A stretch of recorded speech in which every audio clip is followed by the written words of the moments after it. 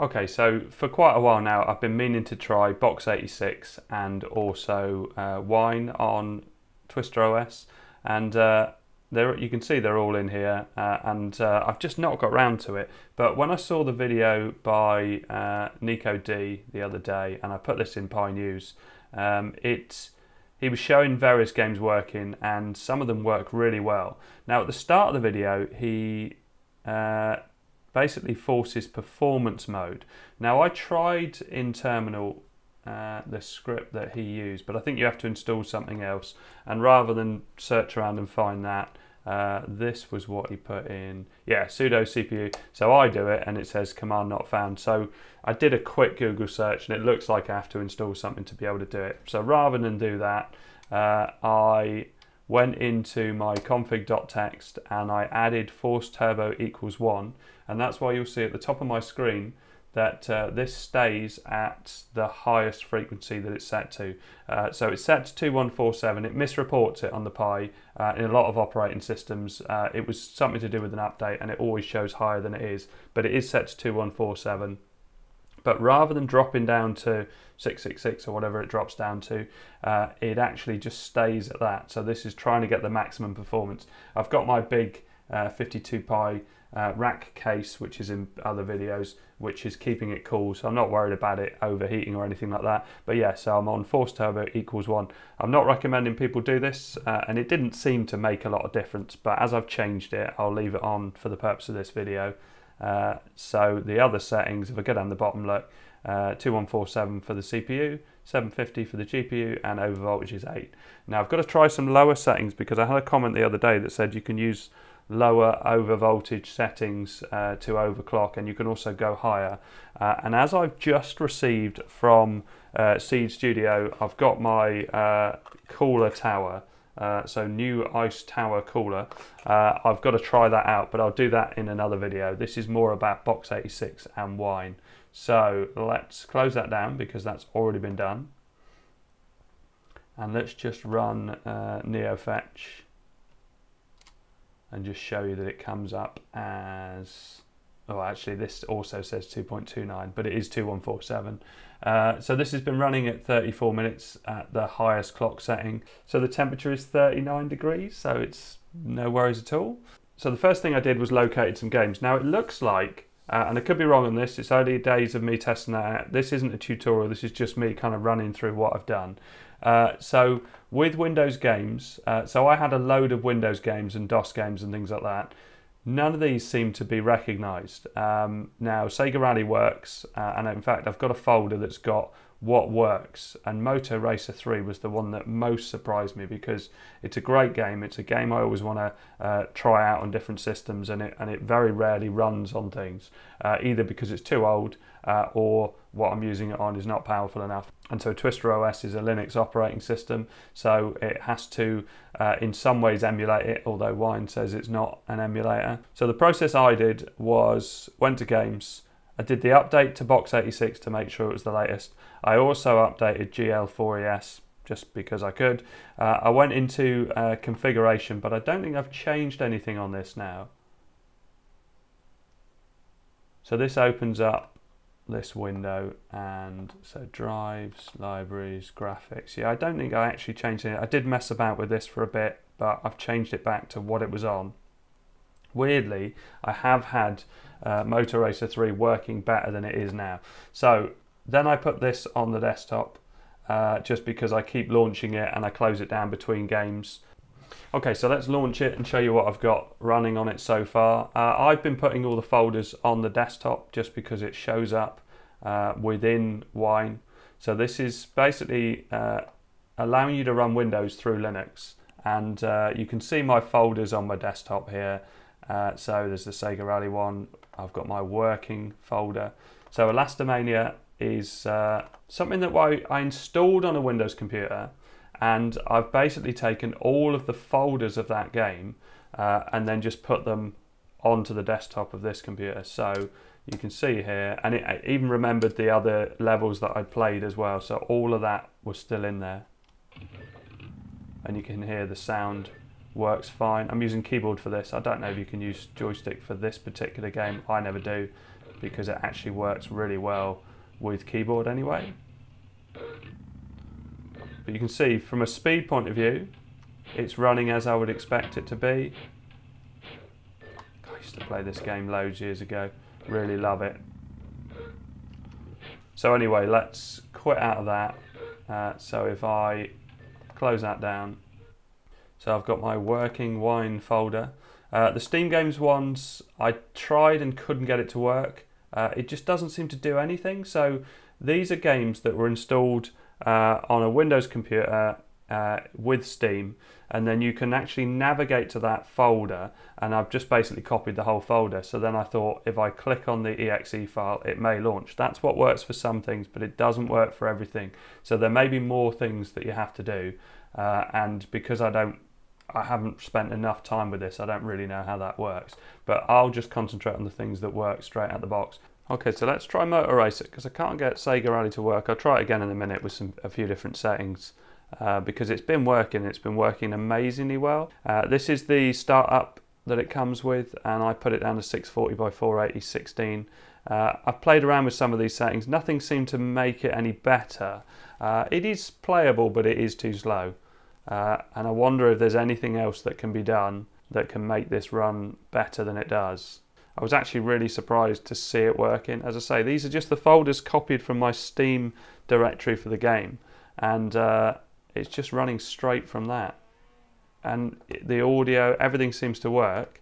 It's just that little bit too slow. If I could somehow get a way of optimizing it. It's weird because sometimes it does go at the right speed, and then other times it's really chugs along. So you can see this bit, part of that's going faster than I think it normally would, but then it slows, but it does catch itself up. Now I've covered this in some of my other videos, but on old Windows devices. It is such a good game. And this is just like one element of it. So I can lean back and wheelie up there, but then you can hop, look. So you can see around. You can also change your camera angle, but I haven't set the controller up for that. So you can actually spin the camera. Oh, is that going to work? Oh, I came close. So the camera angle would definitely be the better way of doing it.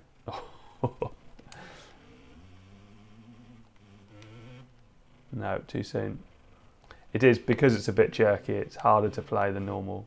That was a bit too aggressive. Let's go a bit slower this time. And we've got a bit of slowdown now.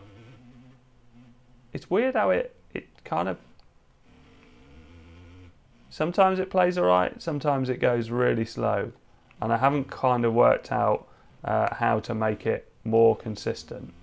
But I'm just amazed to see it running. I didn't expect to get this running. I've tried it on all sorts of things.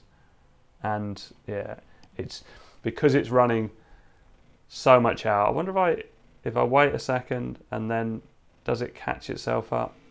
No, it's still in like a slower mode. And I did try turning down a lot of the settings. Is that going to do it? Yeah, there we go. Anyway, needs some work, but it would be a game that I'd love to get working on here. Well, that was a bit ambitious. So let's quit out of that. Okay, so I've just written a new copy of Twister OS using my old version of Twister OS because I couldn't get Sega Rally to work, and it was working before. So let's try Games, Wine, Desktop. I've copied the Sega Rally files and you can see what they look like. So it is all that you would get on a Windows installation with the folder and everything else. Haven't done anything with desktop overclocking or anything like that. I thought I'd go straight in and see what happens. So rally.exe.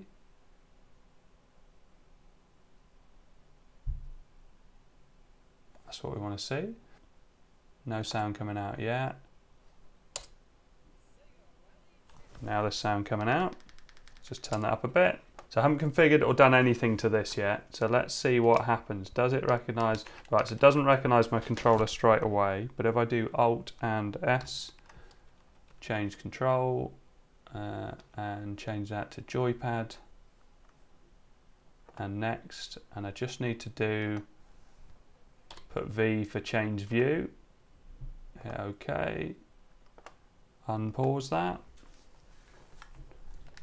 Yeah, we're in. So the controller configures on its own, so I haven't done anything to this apart from what you've seen. Here we go, looking good. Press V for view.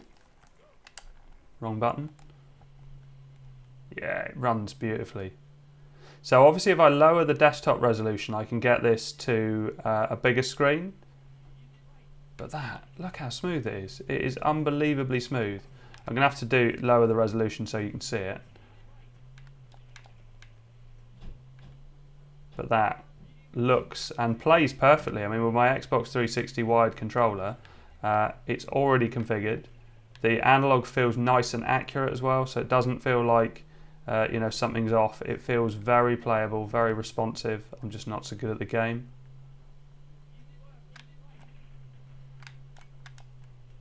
Back on the gravel.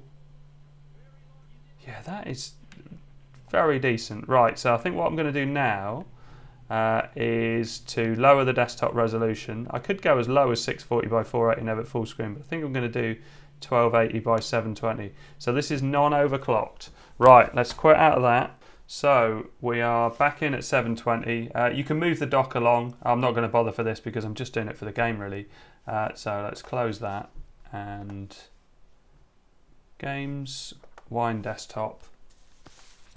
And the great thing about this is TwisterOS updates all this. Okay, so, ooh, wrong folder. So Sega Rally, rally.exe. Now I think it doesn't remember my controller configuration. So if I go into, so Alt S, change controls. Yeah, it's not on joypad. I don't know why it doesn't save it. There might be a way of being able to do that. So let's hit next, change view to V and hit OK. And unpause that. Let's give it some more volume so you can get the full experience. So it's a lot bigger on my screen. I'll zoom in so you can see it properly. Sega Rally Championship. Okay, that might have been a bit loud.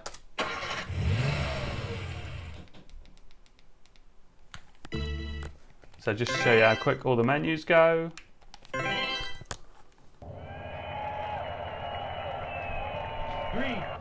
2, 1, go!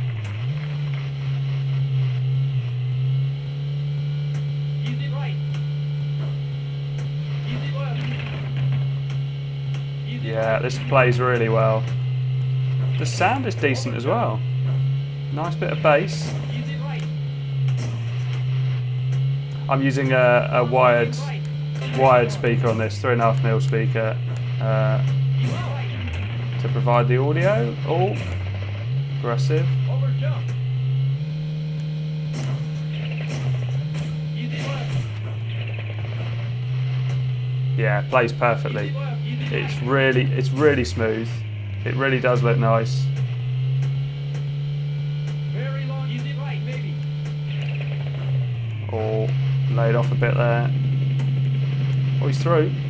And Salvador sent me a video. He's got this working. So Salvador from PyLab sent me a video. He's got this working with a steering wheel. And he did mention some software. I'll just turn my speaker off so it doesn't interrupt. Some software to be able to key map any game that uses keys to your controller. And he managed to key map it to a steering wheel, and he was using it with that. So a great setup. Anyway, so great work to PyLabs for this creation, and I'll keep trying more games. Let me know what games you get success with, and also if you've had any sort of quirks or anything you can find out that improves things. Actually, that guy's clapping. Look, he's the only one clapping, although there is someone in the far distance. Anyway, I hope you like this. Thanks very much for watching. Please like and subscribe.